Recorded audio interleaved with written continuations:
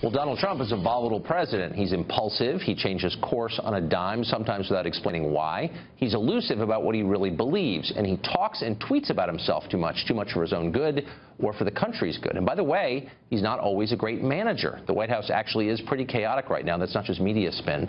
It's real. Well, if you voted for Trump, you already know this, and you probably knew it back in November when you voted for him. But what you also knew, and what is worth remembering right now, is that there are worse things than what we currently have. So the left badly wants to remove Donald Trump from office, not with votes in the next presidential election, as you typically see in working democracies, but they want to remove him right now, today, using legal action or impeachment or mass protests or whatever. It doesn't really matter how it happens, by any means necessary, as they often say.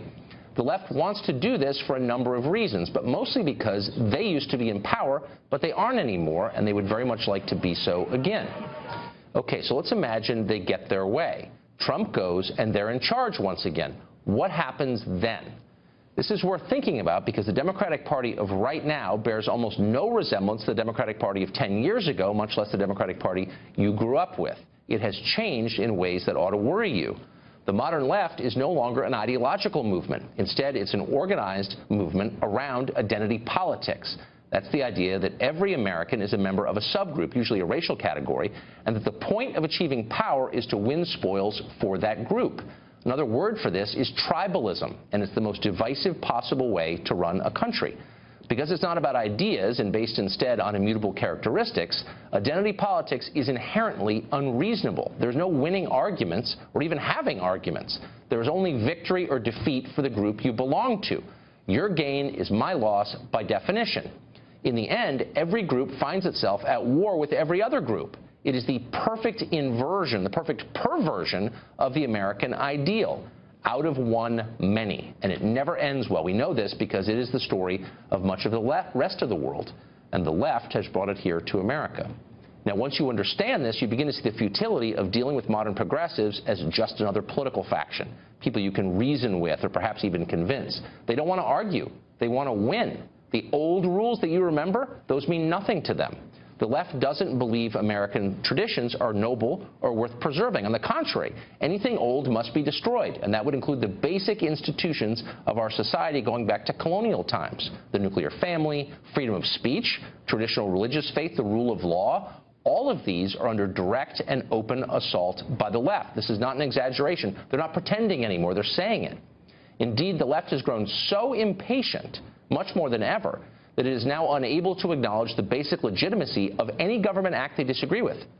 Every executive order is a new opportunity to demand massive resistance to the law itself. Every expression of conservative opinion is a chance to get somebody else fired. Every faked hate crime is the opportunity to demand new concessions that are granted even when the fraud is exposed.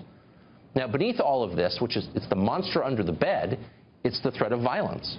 At this stage, only the fringes are calling for that, but the rest of us know it's there. We can feel it. Sometimes, especially recently, we can see it. And that is the end or the beginning of it. Violence is what separates politics from war. It's the point where hurt feelings become dead bodies, the point at which countries become ungovernable, the point where people who can start leaving for somewhere else. You don't want to get there. The most important thing our leaders can do is prevent that from happening, and yet increasingly they're refusing to. The kind of arguments we used to have in Washington centered around tax rates or trade agreements, suddenly that seems antique. Here's what we're talking about now. Watch what happened when these two progressives were asked on this show whether they would condemn political violence. Because of his race, Denny was pulled from his truck and smashed in the head with a cinder block until he sustained brain damage. It was a hate crime if there ever was one. It all happened on videotape. A helicopter caught it, and it happened in Maxine Waters' city. But she did not denounce the attack. On the contrary, she all but endorsed the attack. That puts her outside the pale. Endorsing violence that's the line, and she crossed it. Right. Well, I don't know if we'd have our current president if that was the line. She has a right to say what she thinks. Is that a legitimate tactic to smash windows? That's not an effective tactic. Is it legitimate, morally legitimate? That's up to the people who organize it. So it's okay. There are times when using violence in America. I've never used violence. We've never advocated violence. I'm asking you a philosophical question, which you're capable of answering. I can't answer every question of when violence is appropriate or not. I can't answer whether violence is appropriate or not. Okay, until they can answer yes, unhesitatingly, we are in danger.